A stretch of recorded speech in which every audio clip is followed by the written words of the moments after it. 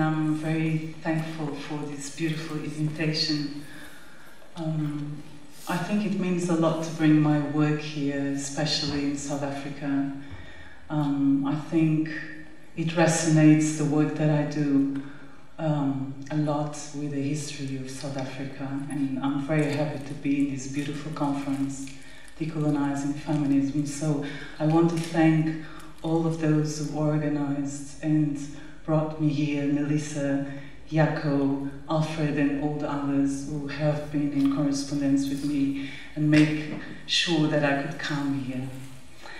Today I'm going to present not a lecture. I also want to thank William, who just presented me.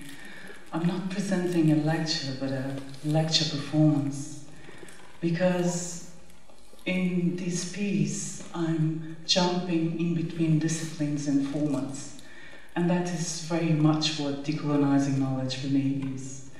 I thought I would start with a book that I like very much, of Bell Hooks, with a small citation that has always been present in me and in my work, and that has always encouraged me to do the work that I do. But this citation also brought me a new perspective of what decolonizing knowledge could be. And it's a book by Bell Hooks called Teaching to Transgress. And there is this beautiful article, essay inside, where she explores and talks about teaching and about doing theory. And it goes like this. I came to theory because I was hurting.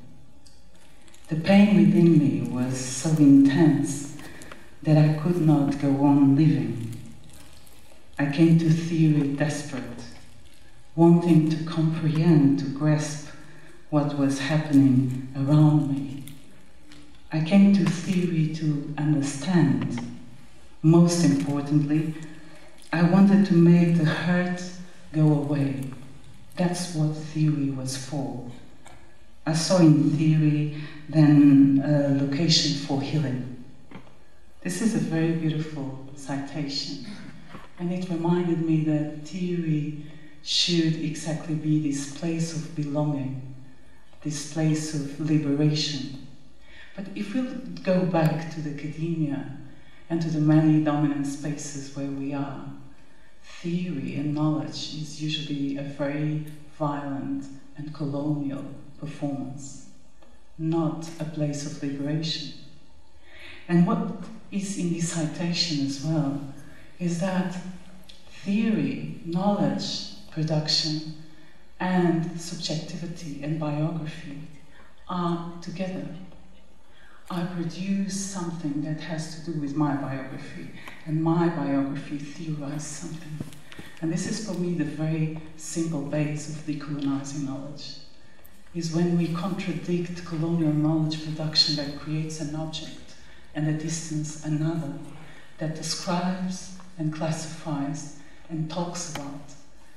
And instead, we start positioning ourselves in our narrative, so the biography makes part of theory. And when biography makes part of theory, there's a whole dimension of emotionality that also makes part of it, of subjectivity, of storytelling. And in this way, we enter already then a level where artistic and academic languages start confining. And this is very much what I do in my work, and that's what I wanted to present to you today. I try to create hybrid spaces where these different formats come together, because I'm interested in telling a story, and sometimes I don't know how am I going to tell it. But then the format, through memories and through images and associations, then the format comes out. And it can be a theoretical text, but it can also be poetry, or it can be film, video, or installation or performance. And so what I prepared for this decolonizing knowledge, this lecture performance, was a collage of texts of written text, of film, of performance and video installation for you. Okay?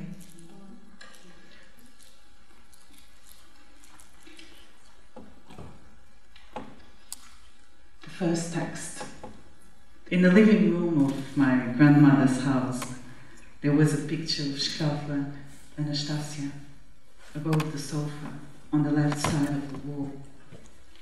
Every Friday, we put a candle, a white flower, a glass of clean water, and a bowl of fresh coffee with no sugar. My grandmother used to tell me how Shkava Anastasia was incarcerated in a mosque, as it was common to those who spoke words of emancipation during slavery. And I should always remember her, she said. Shkava Anastasia is related to the Orisha Oshala. That's my Orisha. You should always remember her. I remember because this story has been memorized. I cannot forget it. The colonial past is memorized in a way that one is unable to forget it. Sometimes one would prefer not to remember, but the theory of memory is in reality a theory of forgetting. One cannot simply forget, and one cannot avoid remembering. The mask that my grandmother used to speak about cannot be forgotten. It was a very, very concrete piece, a real instrument which became part of the European colonial project for more than 300 years. It was composed of a bead placed inside the mouth of the black subject, clamped between the tongue and the jaw, and fixed behind the head with two strings, one surrounding the chin and the second surrounding the nose and the forehead. The mask was used by white masters to prevent enslaved Africans from eating sugar cane and cacao beans while working on the plantations, as well as to prevent them from dirt eating, a common practice to commit suicide and to escape the horrors of slavery.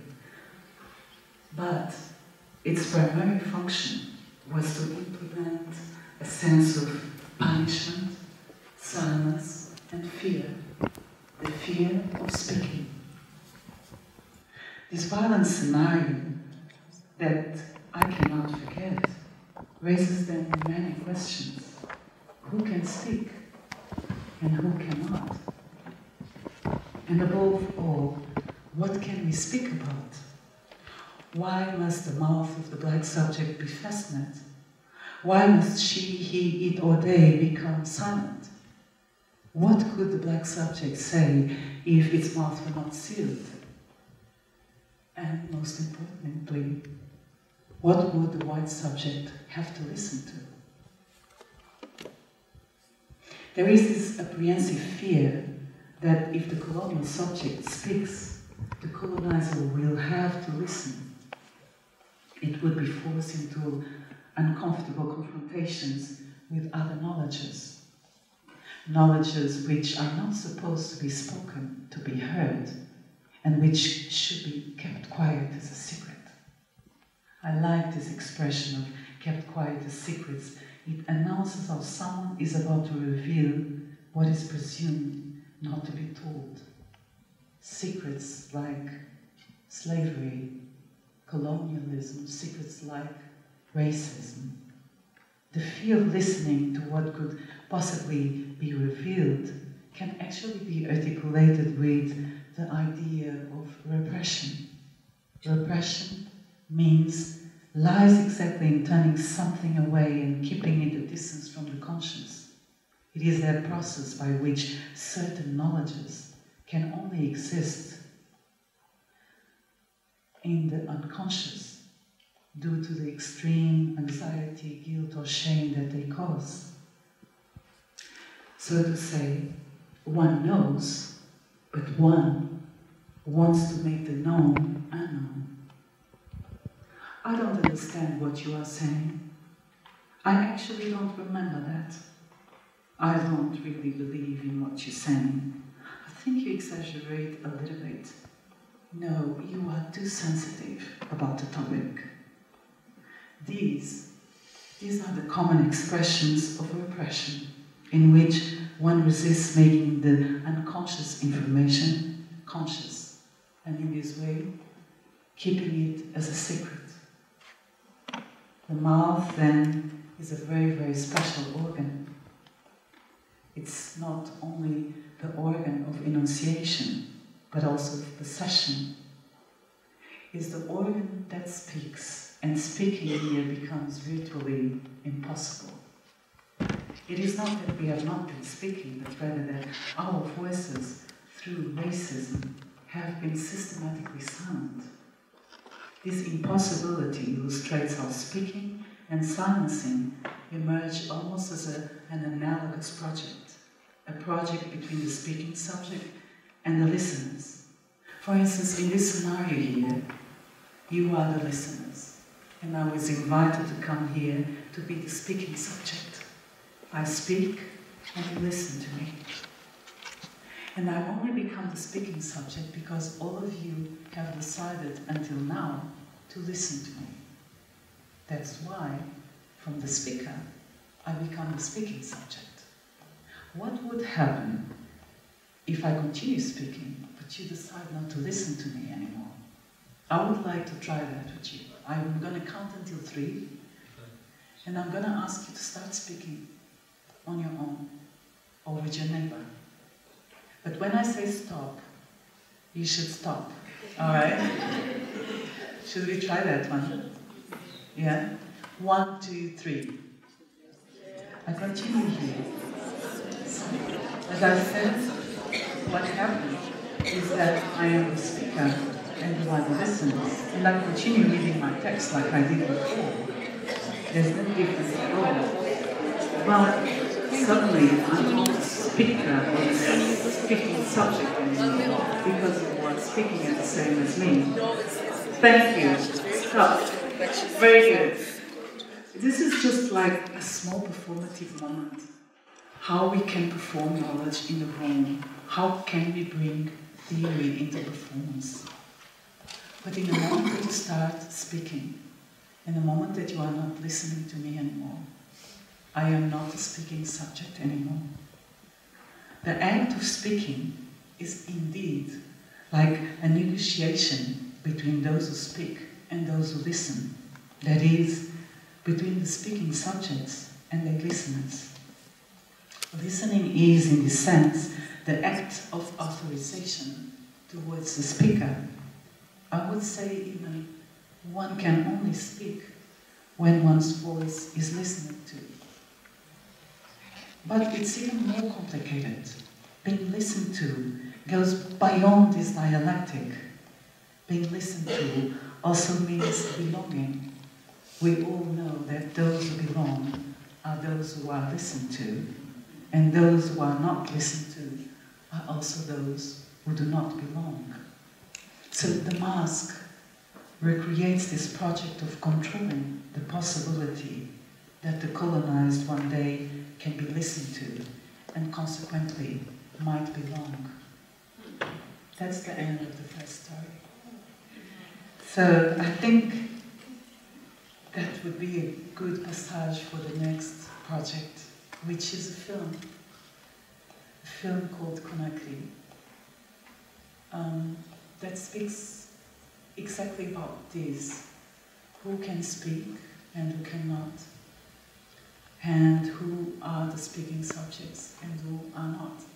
And this is a beautiful film made by a wonderful filmmaker, Philippa Cesar, who invited me and another woman, Diana McCarthy, who's a wonderful activist, and the 3 of us put this film together. So it was a film made by 3 women.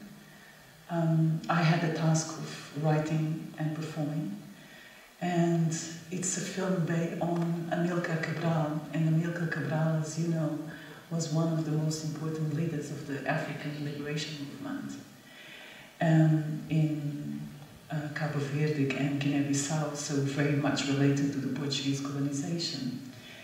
As I come from Portugal, Angola and São Tomé and Príncipe, he was very meaningful, but he was absent.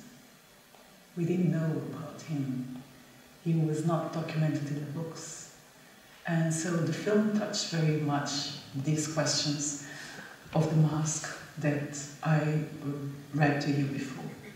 The film, as you will see, touches another element of decolonizing knowledge that for me is very beautiful. For me is the element of the ghosts. I think the colonial history is like a ghost that keeps interrupting us and interrupting our everyday life because it was never properly buried. And I see very much the work of decolonizing knowledge as a proper burial, that we put together pieces of our history that were never told properly. For me, it was a little bit like paying an honor to Amilcar Cabral and to understand what his story and who this person was, but to put the pieces together. And I think this is one element of us as a younger generation. To decolonize knowledge is to tell history properly. So what you see is we work with footage of the archive, footage that has appeared during the colonial time. And we gave voice, as a new generation of artists, we gave voice to this footage to tell the story anew. Julian, can we see Conakry, please?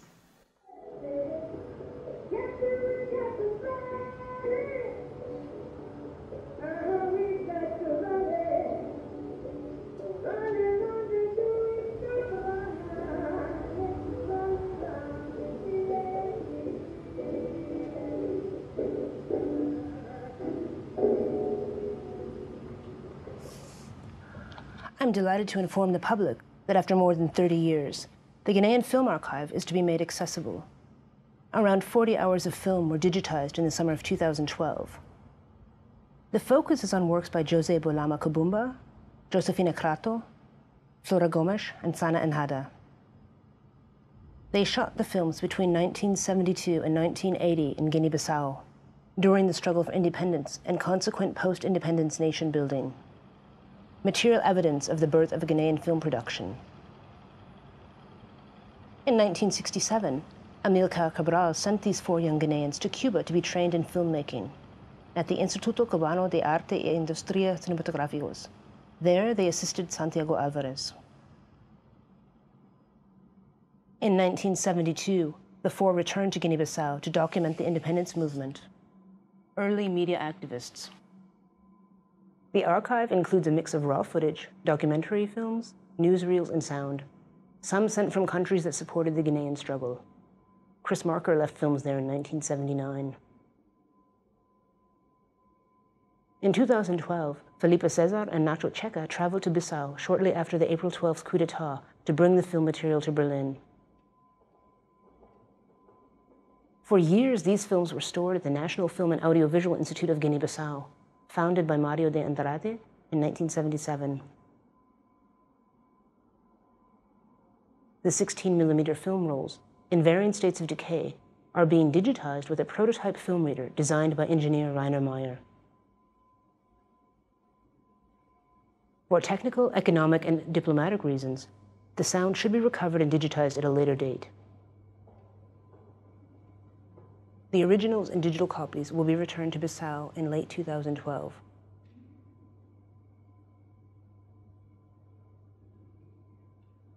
This is the House of World Cultures in Berlin. In 1957, it was a Congress Center, a gift from the United States of America to West Germany.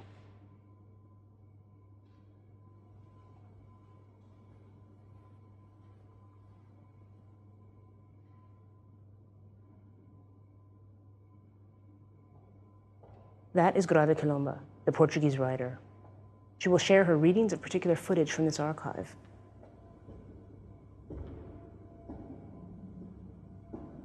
Conakry, September 1972, the Week of Information, one of Cabral's less-known laboratories.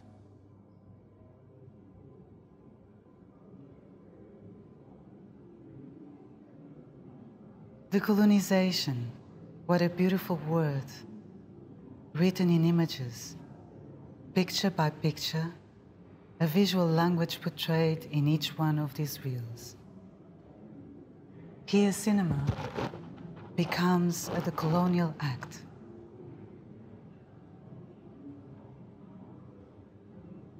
In 1956, Amílcar Cabral founded the African Party for the Independence of Guinea-Bissau and Cape Verde. For 11 years, he led the armed resistance to Portuguese colonialism. This West African struggle ended in 1974 with the fall of the Portuguese dictatorship.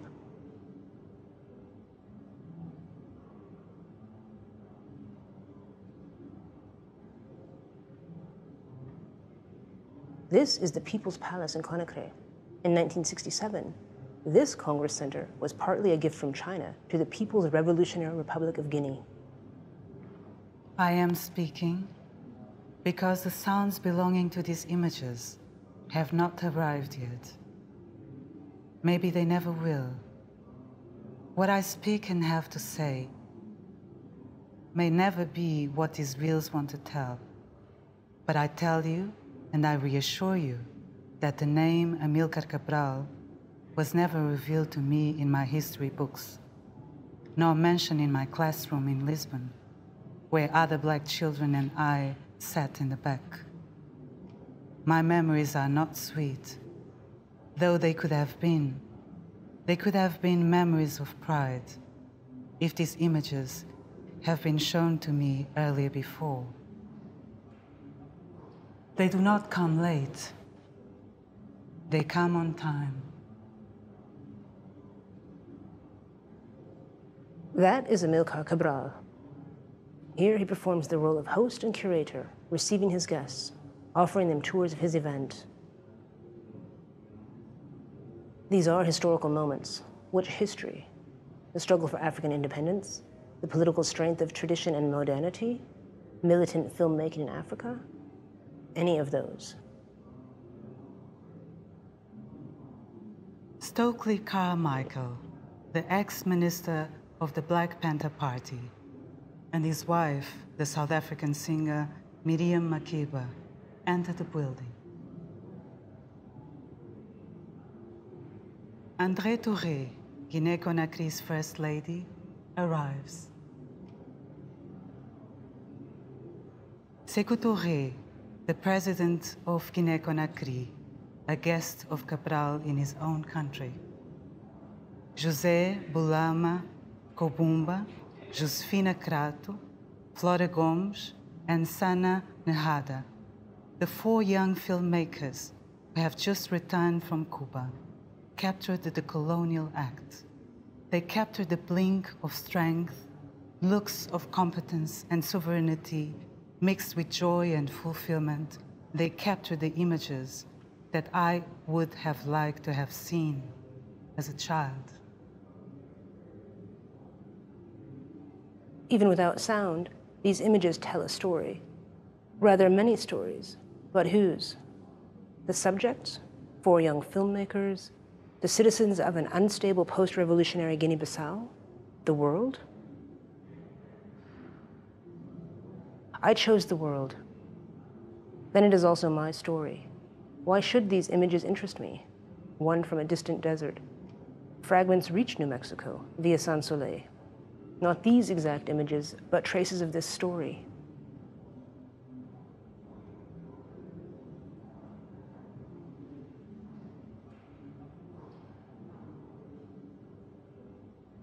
Cabral's hand gently points to a new identity, his continent given a new body, his history given a new language, his people given a new shelter, his language recovered, numbers, statistics, documents, maps, pictures, books, a whole room full of empirical evidence against those intrusive memories of subordination.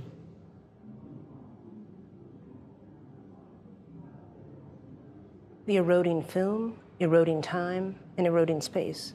These images are so far away, but also so near. Are they memories, lost ones or found ones?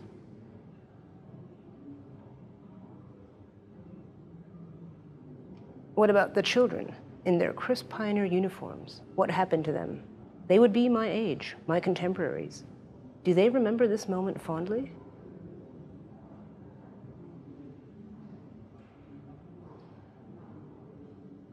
Cabral points at the arsenal confiscated from the Portuguese army,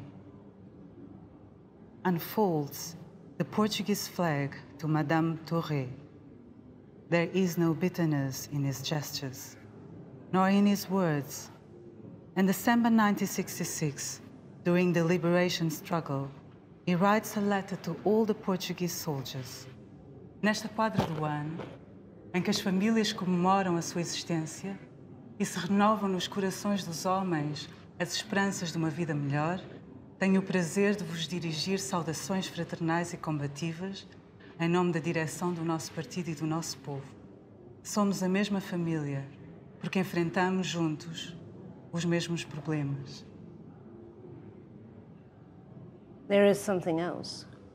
These are revolutionaries in the midst of revolution. Is this how a revolution imagines itself? So beautiful. Decolonization was a global act, an act of humanism, where each single individual was invited to join, all gathered in the same room. Women and men, children and adults, from north and south, speaking a common virtual language, these moments captured in topographic celluloid. 4 months later, Amílcar Cabral was assassinated. This raw footage almost disappeared, making us believe this has never existed. Questions?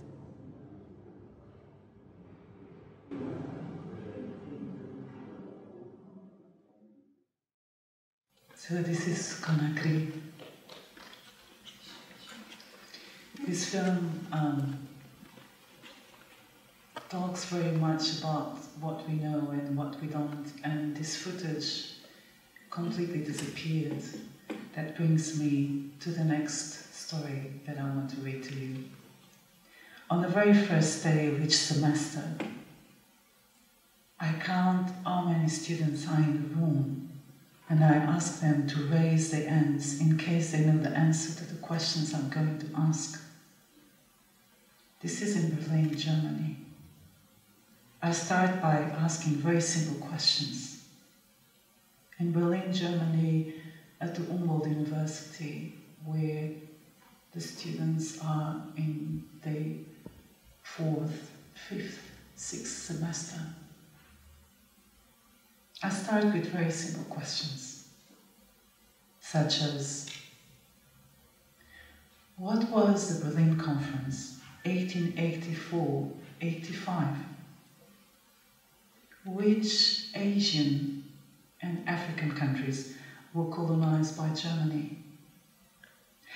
How many years did the German colonization last? And then I conclude with more specific questions, such as, who was Amílcar Cabral? Who was Queen Nzinga? When was Patrice Lumumba assassinated? Who was Maya Him? Who wrote Black Skin, White Masks? Name a book by Steve Biko. Name a book by Audre Lorde. There is no answer.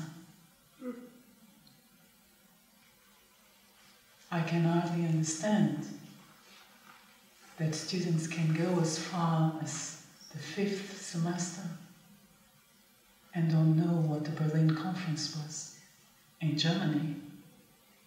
They don't know that Otto von Bismarck invited all European countries to come to Berlin. They sat around the table and they put the map of the continent of Africa on the top, and they divided the continent with a ruler. The borders that we still know. And they divided Africa in 7 pieces. One for the Portuguese, one for the Spanish, one for the French, the Italian, the British, the Belgians, and the Germans. And they tell me, I did not know that we had a colonial history. The seminar is usually made up of 80 to 100 students, and most of them are reluctant to respond until finally a few, mostly students of color, black students, start carefully raising their hands as an answer. At that particular moment, the room becomes a performative space where the idea of knowledge is being exposed and questioned. They can actually visualize how the concept of knowledge is linked with race, gender, and power. Suddenly, those who are usually unseen become visible, and those who are always seen become invisible. Those who are usually silent start speaking, and those who always speak and know everything become silent. Silent not because they cannot articulate their voices or tongues, but rather because they do not possess that knowledge.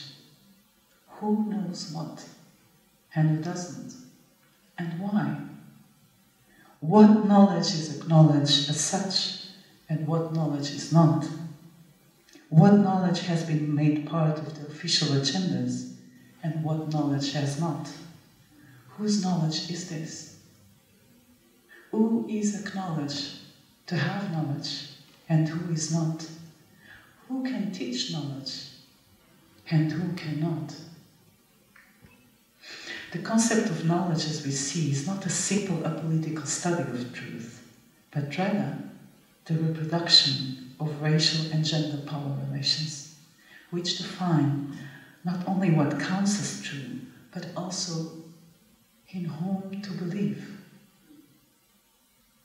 Who is acknowledgeable?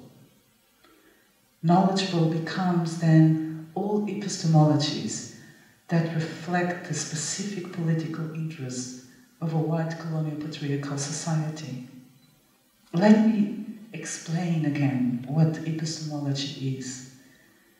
Epistemology derives from the Greek words episteme, meaning knowledge, and logos, meaning science. It is the science of acquisition of knowledge. That means it determines first the themes. Which themes, which topics deserve attention, and which questions merit to be questioned. Second, the paradigms. Which narratives and interpretations can be used to explain a phenomenon? So to say, from which perspective can we produce knowledge? And third, the methods. Which form and format can be used to produce truthful knowledge? So epistemology decides what can we talk about, which questions we can ask, from which perspective can we look at them and explore them, and in which format. It defines not only how to produce knowledge, but also who can produce it. Because we don't all speak from the same place, and we don't all have the same questions. We don't all have the same perspectives, and we don't all have the same formats to explain a phenomenon. It is so common during the time that I'm teaching that the students come and say, my work was rejected. I was told that it's not objective at all. Your work is not neutral. It's too specific, a little bit too black. You have to be more universal. Your problem is that you over-interpret reality. You must think that you are the queen of interpretation. These are remarks of everyday life. These are remarks that illustrate this colonial and patriarchal hierarchy in which we reside. As soon as we start speaking and delivering knowledge, Our voices are silent by these comments, which actually function like a metaphorical mask. They place our discourse back at the margin as deviant knowledge, while white discourses remain at the center as the norm. When they speak, it is scientific. When we speak, it's unscientific. When they speak, it's universal. When we speak, it's specific. When they speak, it's objective. When we speak, it's subjective. When they speak, it's neutral. When we speak, it's personal. When they speak, it's rational. We are emotional. They are impartial. We are very partial. They have facts. We have opinions. They have knowledge. We have experiences. We are not dealing here with a peaceful game of words, but rather with a violent hierarchy which defines who can speak. This is a good moment to go to the next video. Julian, this is a video. I hate when people touch my hair. Ask me where I'm from. I never felt that before in my body. In my fingers. I explained to her that I do not like them. She told me her Cuban friend likes it. I grew up hearing this word. It must be something bad. He apologized immediately. How do I wash my hair? With water and shampoo. She committed suicide. I think she was very lonely. I could not believe it. He smelled my hair and sang that song. About monkeys. I had to be better than all the others. 3 times. 4. Black and smart. Angry. I am not aggressive. Angry because this is aggressive. Yes, I combed it. I do not want to be better. Imagine being the only black person in the family. I do not want to be worse. I realized how much of myself I have out at risk. I had to read a lot. Learn. Study. I read many books.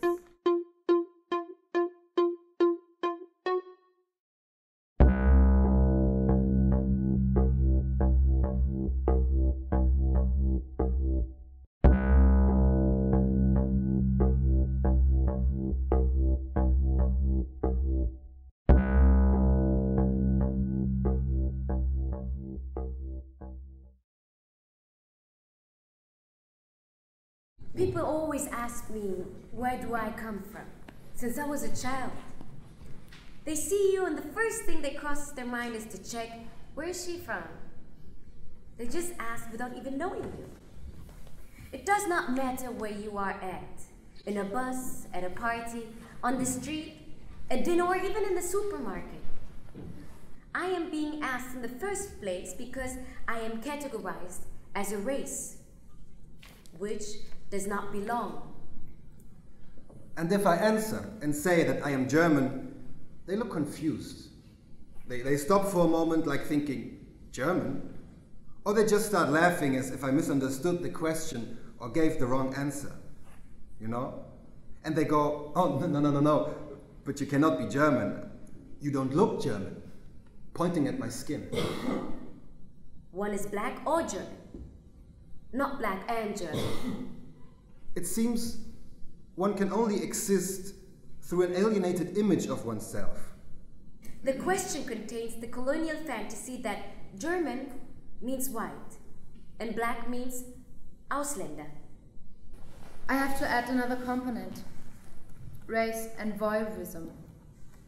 People come to ask where I am from because they have pleasure through the exhibition of otherness. They are not interested in hearing that I am from Berlin, but rather they want to hear a very exotic story where the colonial fantasies about the remote other are revived. I'm expected to provoke pleasure. I'm undressed impatiently, question after question. The white audience undresses me on the search of that paradise. What about your parents? Where are they from?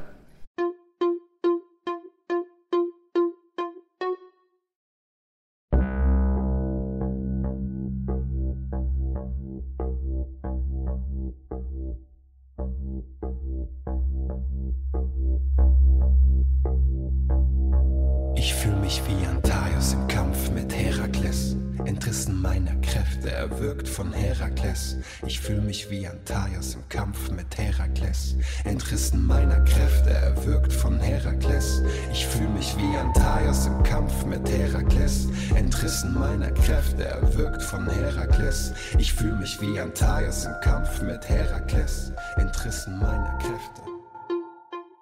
Erwürgt von Herakles. This is a project based on a book that I wrote. Entrissen meiner Kräfte, erwürgt von Herakles. Ich fühle mich wie Antaios im Kampf mit Herakles. Title is called Plantation Memories. And at first this book had many different layers. I first started with a very empirical work and doing interviews with black women. Then I put these interviews in dialogue with me, that's when I wrote it. And then I decided to adapt it to stage and to put it on stage as a performance. And to work with these 5 actors, which was really wonderful. And as you saw at the beginning, we then created a third text because some of the parts we put together the parts that they like most, that were more meaningful, and I created a third text. And it was a beautiful project to do. And I think this video here, it was beautiful to direct it and to work with the actors and to make this transformation into stage. And actually I would like to tell you why I did that, because I was very obsessed, or still am, or interested on this idea of bringing theoretical and political texts into performance and make them vivid, and to explore this emotionality and this subjective narrative of the texts, and so that people have access to knowledge. That's very much what I'm very interested on, this idea of performing knowledge. Because I realized in the many years I've been teaching at university that all the students read all the books and all the essays and they know all the definitions, but they don't know what to do with them. So the knowledge is there, but nobody knows what to do with what they know. Because knowledge is presented as something very rational and very distant. And we are supposed to be these embodied theorists and artists. And theory is not related to the body, to the biography, to the self. And I think only when we have this emotional access to knowledge, we can become transformative.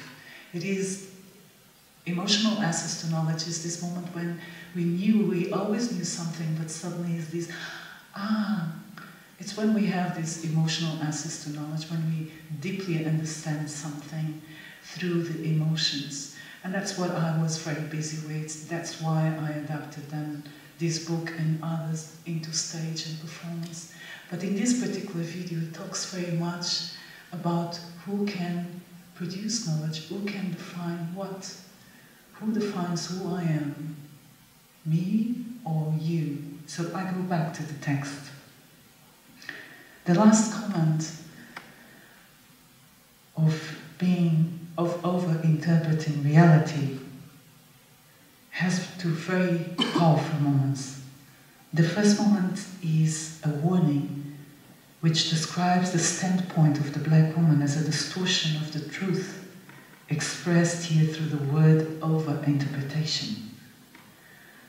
The female colleague was warning me that I'm reading over beyond the norms of traditional epistemology, and therefore I am producing invalid knowledge. It seems to me that this idea of over-interpretation addresses the thought that the oppressed is seeing something which is not to be seen, and is about to say something which is not to be said. Curiously, in feminist discourses as well, men try to irrationalize the thinking of women, as if such feminist interpretations were nothing but the fabrication of the reality, an illusion, maybe even a female hallucination. Within this constellation, though, it is the white colleague who irrationalized the thinking of the black woman. And by doing so, she defines to the black woman what real scholarship is and how it should be expressed. This reveals the complexity of the intersection between gender, race, and power. But this is another story that many of you have been discussing in the last 2 days in a wonderful way. In the second moment, she then speaks of hierarchical places, of a queen she fantasizes. We want to become, but we cannot. The queen is a very interesting metaphor. It is a metaphor for power. It is also a metaphor of the idea that certain bodies belong to certain places. Such demarcation of spaces introduces a dynamic in which blackness signifies being outside place. One is outside place as a body that is not at home. Within racism, black bodies are constructed as improper bodies, as bodies that are not at home, as bodies that cannot belong. In this way, white bodies are then constructed as proper, as clean, as bodies that are in place, as bodies that belong, that are at home everywhere, always.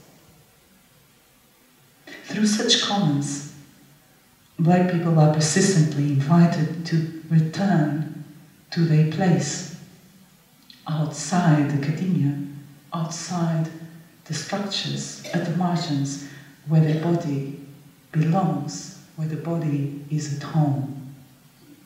The academia is, in this sense, neither a neutral space, nor simply a space of knowledge and wisdom, of science and scholarship, but it is also a space of violence. It is a space that has historically a very, very problematic relationship with blackness. Here we have been objectified, classified, theorized, dehumanized, infantilized, criminalized, brutalized, sexualized, exposed, exhibited, and sometimes also killed. What else? What else could it be for me? Then asks Fanon. But an amputation, an excision, a hemorrhage that spattered my whole body, and with black blood. He uses the language of trauma when speaking of his everyday experiences, like most of black people, indicating the painful bodily impact and loss characteristic of a traumatic collapse. For within racism, one is like surgically removed and violently separated of whatever identity one might really have. I felt knife blades open within me, he writes. I could no longer laugh. There is indeed nothing to laugh about, as one is being overdetermined from outside by violent fantasies one sees, but one does not recognize as being oneself. And then he continues and says, I cannot go to a film. I wait for me. He waits for the black savages, the black barbarians, the servants, the prostitutes, the whores, the courtesans, the criminals, the murderers, and the drug dealers. He waits for what he is not. What an alienation, isn't it? To be forced to relate to oneself and to give a performance of oneself, scripted by the white subject. What a disappointment to be forced to look at oneself as if one is in their place, in the place of the other. And what a pain to be trapped still in this colonial order that persists in interrupting our lives like a ghost. This colonial history that was never treated properly is a wound that keeps bleeding and interrupting our lives. Julian, can we see the next one, please?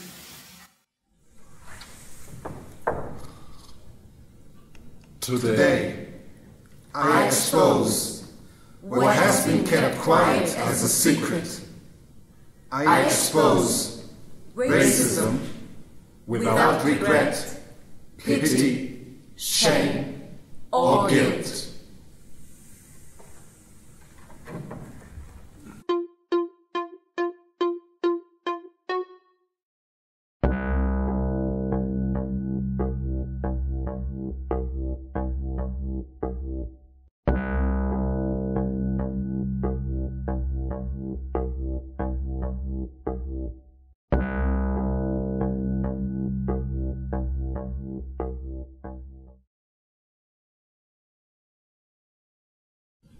I once had this conversation with a childhood friend about black people. And I told her how it is being black here, and that it is not easy for me always to be the only black person. She listened attentively while I was speaking, and then she said, "Well, but for me you are not black. I don't think that you are black." And she said that in a way as if she was doing me a favor. I even forget that you're black. Du bist nicht wirklich schwarz. I don't think that you're black. Du bist aber nur halb schwarz. Im Sommer bin ich genauso dunkel wie du. Well, for me, you're not black. I would say we are talking about negation. This infernal circle. When people like me, they say that I am not black. When they dislike me, they say that it is not because I'm black. Either way, I am trapped in their racisms. Me and my boyfriend used to go to a cafe and have long, long conversations. We used to spend a long time there.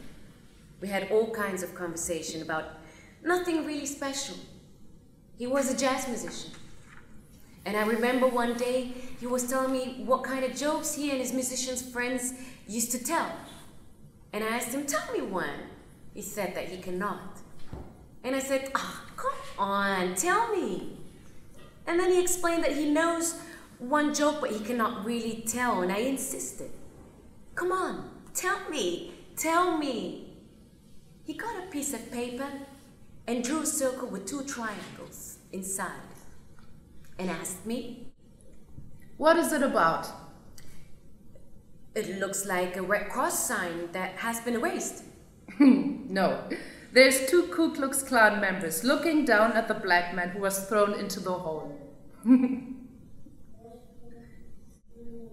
I started feeling this pain in my body, an ache in my hands and in my fingers. It hurt. My whole body was in pain. Me too was placed below his white feet. Desire and envy.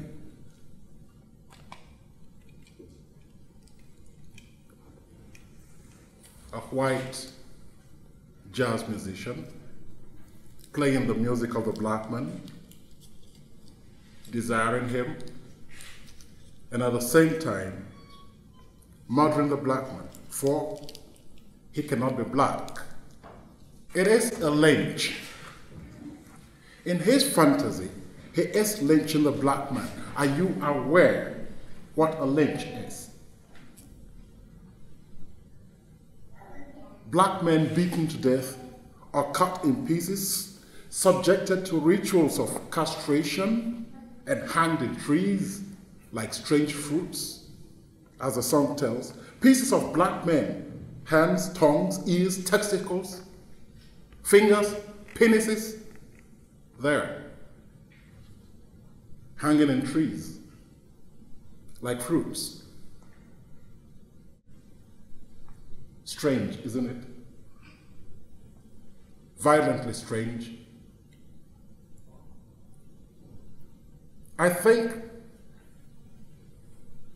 that this desire for the death of the black man is in fact an unsolved Oedipus complex. What do you think?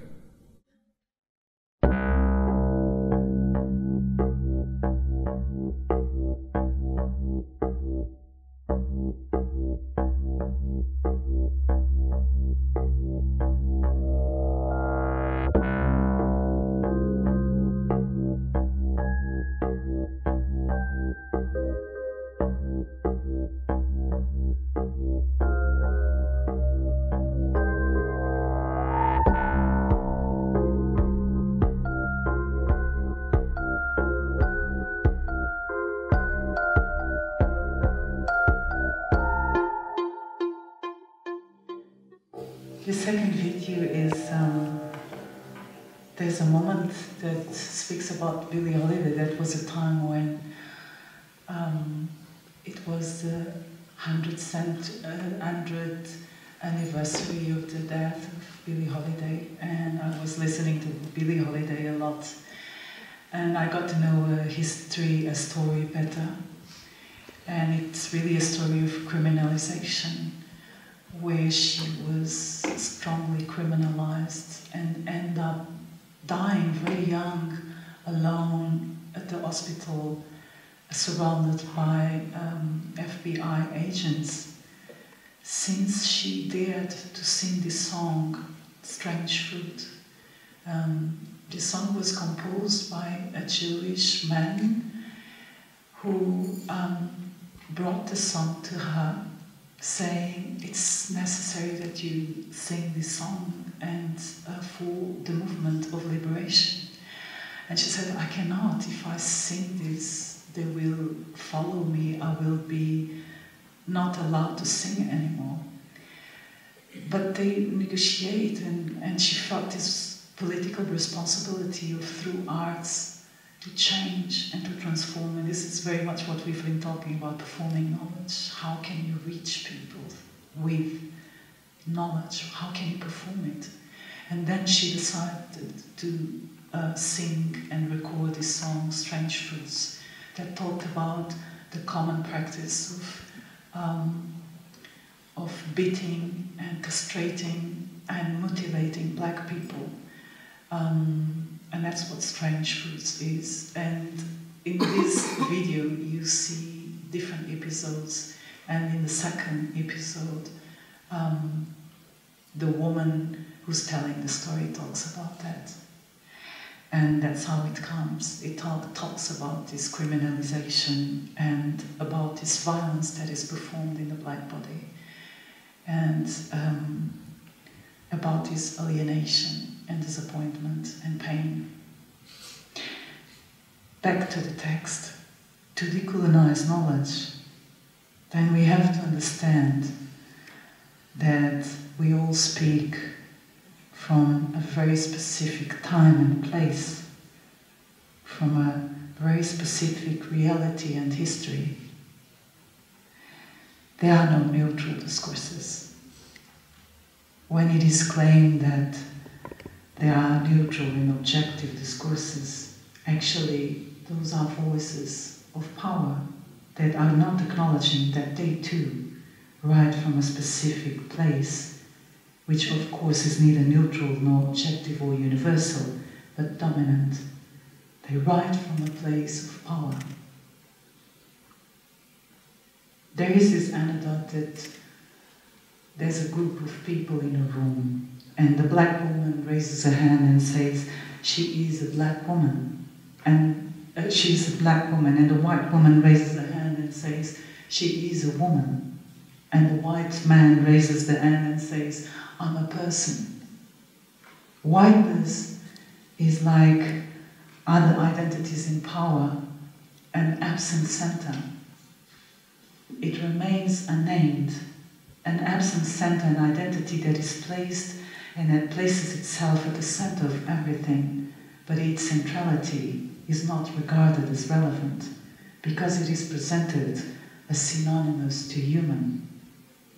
In general, white people do not see themselves as white, but rather as people. And whiteness is felt to be the human condition. But it is exactly this equation that secures whiteness as the norm and as the normality, as the reference point from which others differ. They do different knowledge production. They do have different knowledges, different questions, different perspectives, different narratives. It is exactly here, in this equation, that power resides. There is no more powerful position than just being the norm and the normality. To decolonize knowledge then would mean that we have to unpack whiteness and power as well. It has to become visible. And we have also to create new configurations of power. When we have new configurations of power, we also have new configurations of knowledge. And that would also mean that we would start positioning ourselves within our discourses. We would start saying from where are we writing and speaking, from which place, from which time, from which history, why these questions and how the questions are related to me. Biography would be attached to theory and theory to biography. So decolonizing knowledge also means creating subjective narratives where we position ourselves in the narrative. So if my words seem to preoccupy with narrating positions of subjectivity and positioning as part of the discourse, then it is worth remembering that theory is neither universal or neutral, but rather always placed somewhere and always written by someone. And this someone has a biography, has a place, has a time, has a history, and has a story. Thank you very much. Can you do the last one? It's going to show the last video, which is a video that is a draft back then, and that now I developed into a bigger project that I'm going to present next week at the Biennale of São Paulo in Brazil. Thank you so much.